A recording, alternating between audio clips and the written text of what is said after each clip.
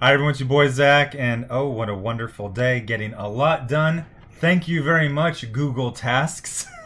So I designed the cover concept for Jawbreakers Forever, sent that off to the artist, and then I had to look up the Undertaker meme, you know, the one where he appears from behind you, to show an example of possible lighting scheme for some of the characters on there.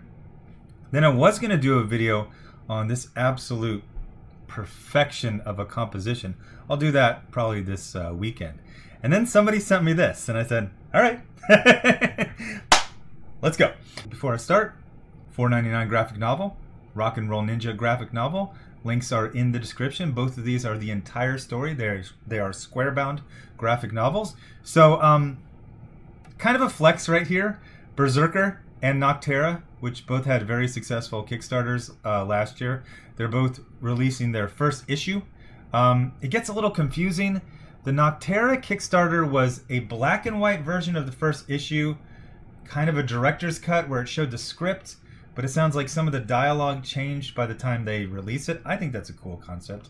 Berserker, if you remember correctly, when you ordered it, it was a little confusing, but you could choose, I believe you're gonna get like 3 issues mailed to you separately, or for cheaper you could wait till they were all done and they would be mailed together. I don't know. I'll review these this weekend. But funny little thing happened.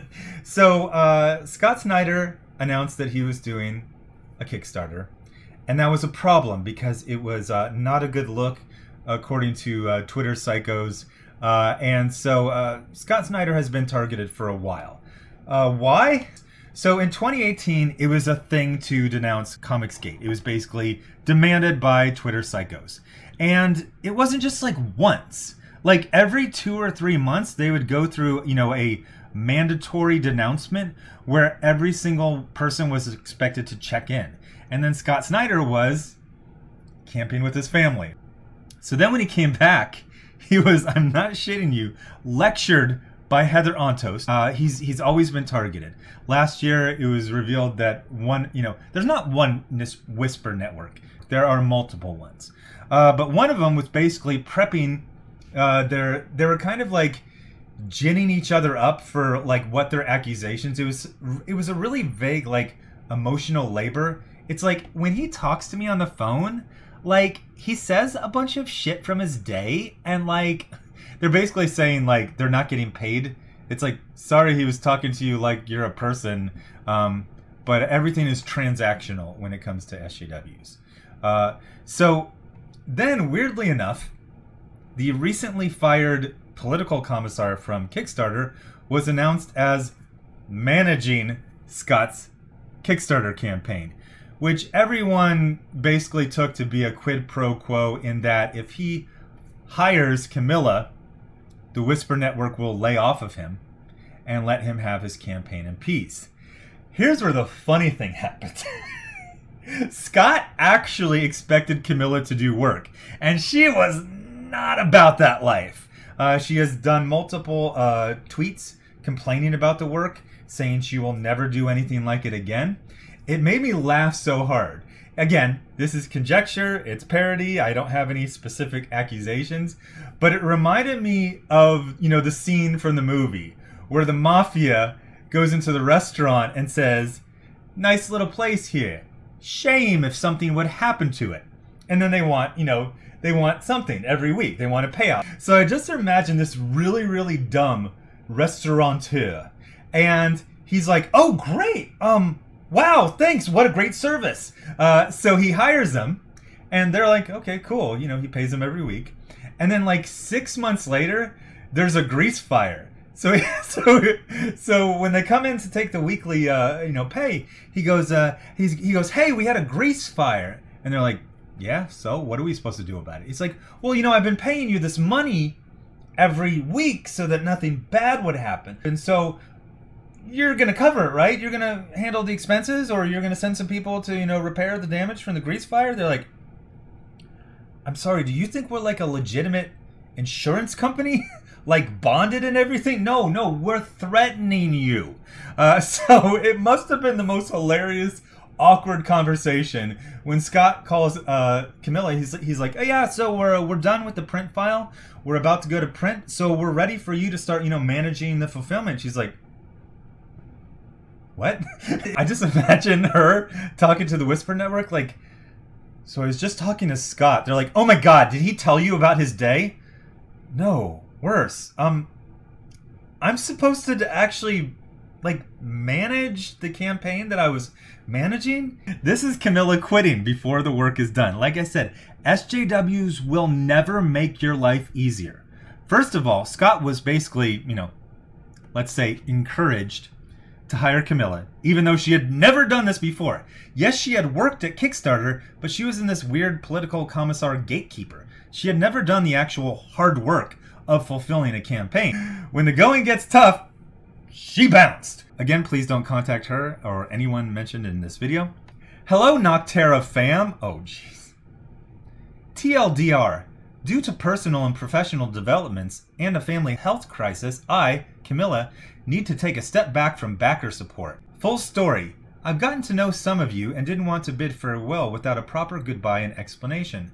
Some folks might think this is TMI, too much information, but I'm a firm believer that Kickstarter is meant to be a place where you're part of a community. Oh, Jesus.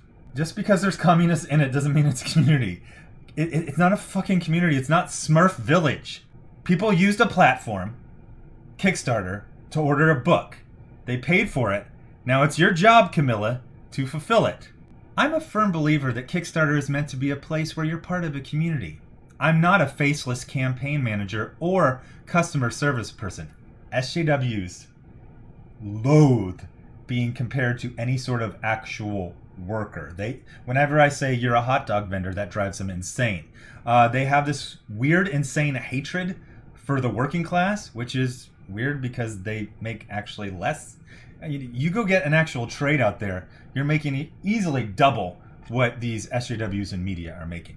And I'm talking about what they make in New York City, you're making double in the Midwest. So they always have this weird, catty, this is not customer service. No, your job is actually customer service. You are serving the customer the books that they paid for months ago. I'm not a customer service person, though some would like to see and treat me that way. Asterisk. We'll see what's up with the asterisk.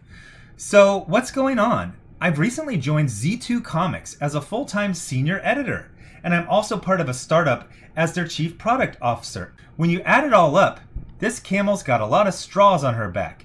As much as I'd like to see projects through to the end, I gotta take a break. Take care, everyone. See you on the internet. And then here's the asterisk. Side note. So you're gonna get a lecture. Not only is she going to be, this is a hypothesis, inveigling herself as a way for Scott to at least believe the Whisper Network would, lay off of him if he hired her. Then, in some sort of M. Night Shyamalan plot twist, Scott expected her to do the work that he hired her for. She was not about that life, and now she is using any and all excuses to bounce before the job is done. She can't finish the job she was hired for, but she can take 2 other jobs. It's amazing. That's a unique take on multitasking. It's an SJW. They can't just leave. They're gonna lecture you on the way out. Side note, even when dealing with a customer service agent, please remember that there's a human on the other side. If you start your comment or question with a snippy tone, you're not likely to get what you want. Oh my God. What do they say? So much to unpack here. The tone doesn't matter unless it's extremely abusive, such as hurling, racial, homophobic epithets. You're gonna catch heat. I'm getting the business right now. I am late on multiple projects, and quite frankly, people are getting pissed, and I'm under a lot of stress, and Google Tasks is really saving my ass, but people are not happy. So much so that when I even show something I've done, like, hey, I just sent out this perk to these backers, they're just like, okay, so where's my damn book? Are the tones snippy? I think that's a subjective assessment. They're not happy. Let's just say they're not happy. They are bothered, and I would say borderline angry. Some of them are pretty darn blunt. Whose fault is that? Mine. I'm late. You're the customer service person. You're the point of contact.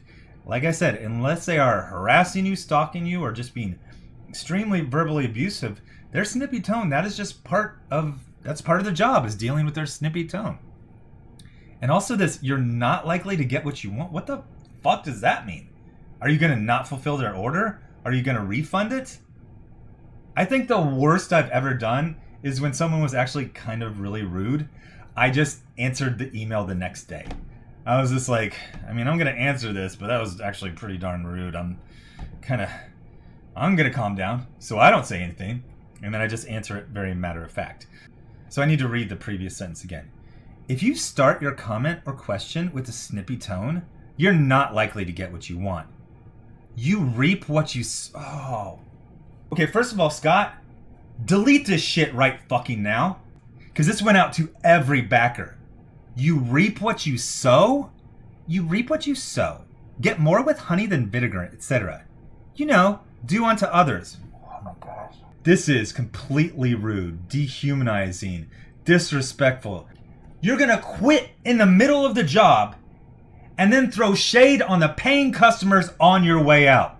For example, I'm respectful toward Optimum customer service reps, but criticize the company itself, which in my opinion is punching up, since they are not a two-man operation, but a giant conglomerate that has a literal monopoly in my area. I have no idea what the fuck you're talking about. This is some sort of daddy issues, I hate capitalism bullshit. But I digress. Just be good out there, okay, guys? That was like gendered terms, and that's not okay. You can make the world better and kinder in large ways and small. Ah! What is your goddamn level of privilege? Infinity? I'm out.